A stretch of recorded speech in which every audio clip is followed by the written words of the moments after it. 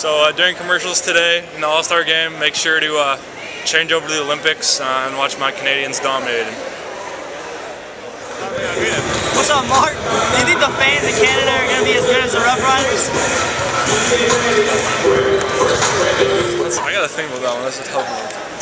Just wait 1 second.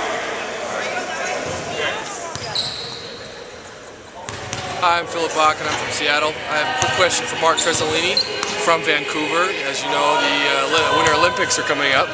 And so, Marc, first thing I'd like to ask you is why and how did Vancouver get the Olympics? Second question is, what is your favorite event?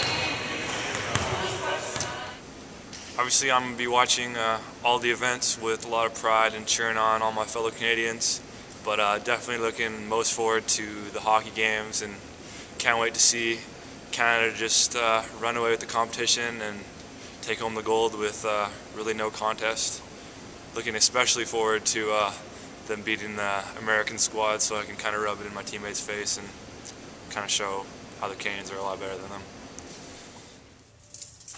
Okay, Marc, so today's your day off. You've got the remote in your hands. What are you going to do? Watch the NBA All-Star Game, watch the Olympics, or do something for Valentine's Day? So today I got a pretty busy day.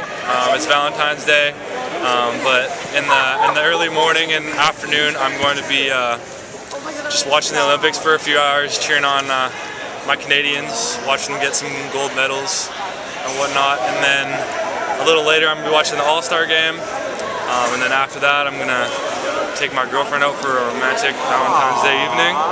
So I'm mixing it up. It's going to be a great day. How cute, Marc. Good answer, Marc.